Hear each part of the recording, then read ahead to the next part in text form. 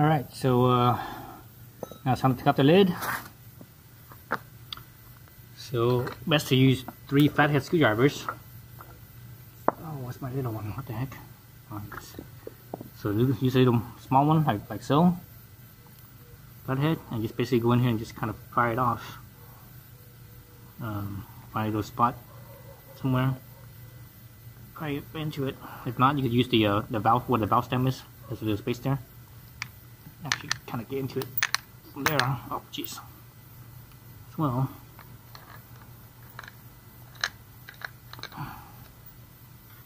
Now this thing is really has a very tight fit. Really tight fit. All around here has a very snug fit. The other one, this is just the basic XR. The other one I have is the man, that's a tight fit. The other one I have is a the XR Elite, and those ones, the space here is actually along here is actually roomier. There's more of a gap. This one, I can't even stick this flathead in here, so it's going to be a little bit harder to come off. So I need to find a spot where I could kind of pry into it.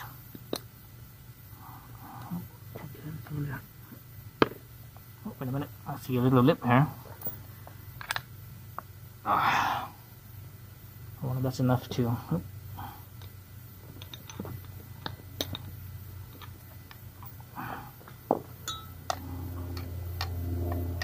That's enough to stick to... I should...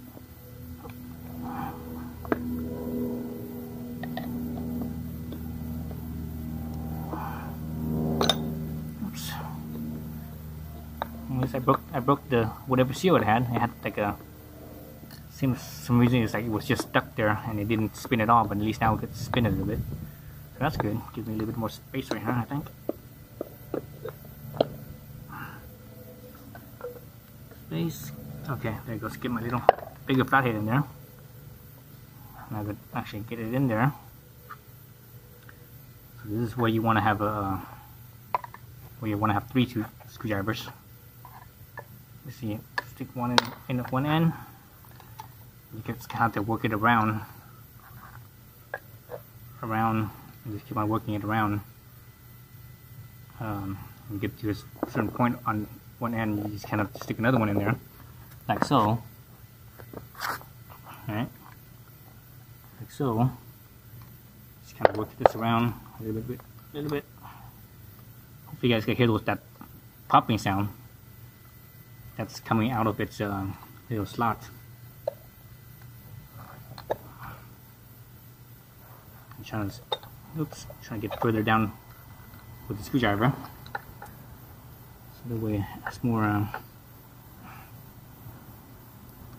start getting it in further.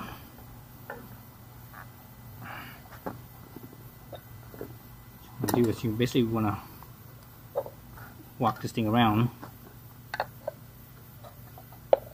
Oops. So you want to, for the most part, have them all come out evenly. You can't pop out one side, and because when you do that, it's kind of cockeyed, and then when you come out, so it goes. So now I'm actually on 2 sides. It's even like that. So it pops out.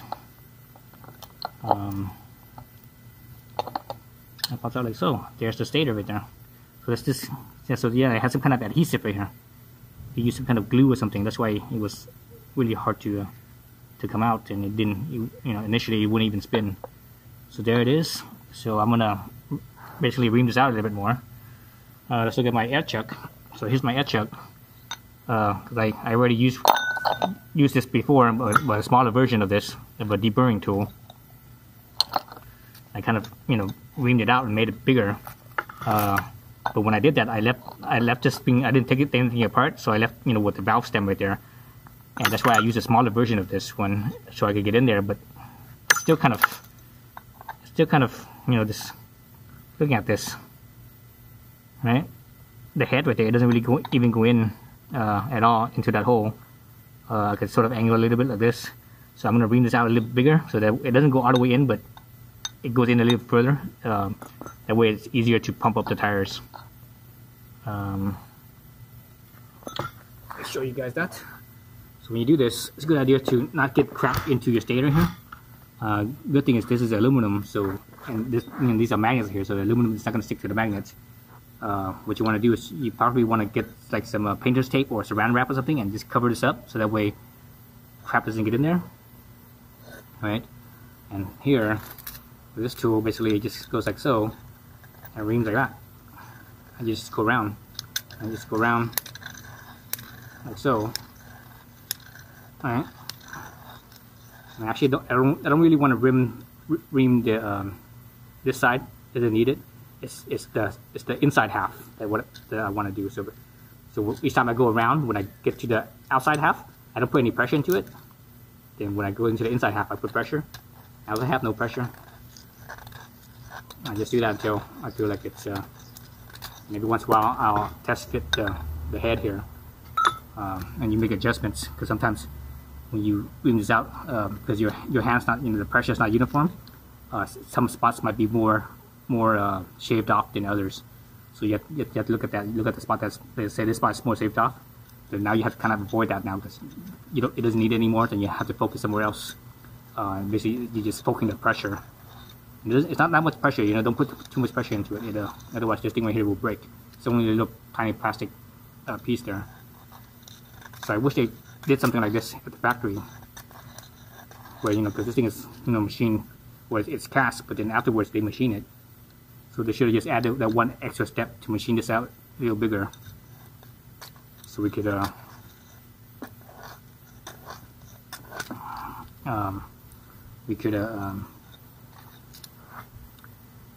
see it's a little bit uneven. Right here it's a little bit more, and right here it's a little bit less. So that's when I have to adjust with my adjustments. Anyways, so that's how you do it.